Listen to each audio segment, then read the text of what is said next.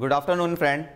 My name is Ayush Kandelwal, and I am going to talk about my topic is planning of bullet train is futile as existing Indian railway system ineffective. And our Indian railway system are the very largest network in the world. And we talk about the speed of the train. Our Indian train speed between the 100 km per hour to 180 km per hour. But the bullet train speed is 300 km per hour. Think about if India can increase the speed of the internet. Why not increase the speed of train?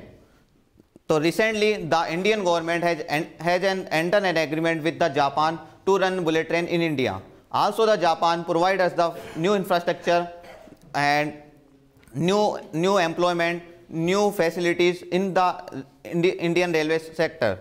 And after that, this agreement, India announced a first project of bullet train from Ahmedabad to Mumbai. Due to the cost of this project is 1.1 lakhs crore, and out of this cost of project, 80% loan funded by the Japan at the nominal interest rate, that is 0.1%, and the loan will be repaid in 50 years along with moratorium period given by Japan is 15 years. So that the nominal rate of interest, our profitability also will be increased because of the interest amount is very low, because in the Indian the minimum interest rate between the 6% to 8%.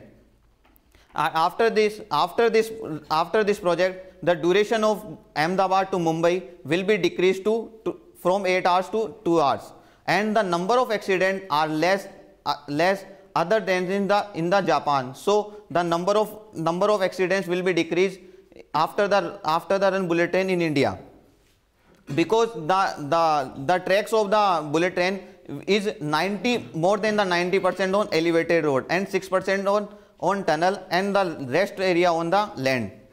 And the where from the bullet train will be run, those area will be developed, and those people who want to travel fast but suffer from road and air sickness, then the bullet train is the best travel option. And also the bullet train provide the indirectly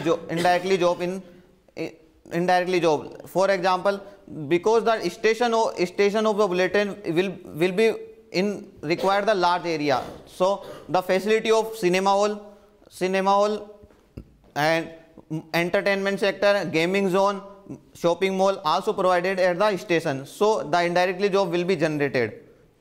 And the bullet train also help to eliminate the overcrowding at station and also in the train. And bullet train also helps to eliminate those people who travel without the ticket in train. And apart from this, however, the land acquisition also required for this bullet train. To run bullet train, the platform and the tracks will require the land acquisition. So the farmer surrender his land, so that the litigation area will be arise. So the project of the bullet train may be hampered, or may be eliminated, or maybe increase the cost, or duration of project also increased. And the speed of the bullet train is very high, so that the number of stoppage are very less. So though every person cannot enjoy the travel through bullet train. But if in future, the number of stoppage will be increased, the duration of journey will be decreased, and also the average speed also decreased.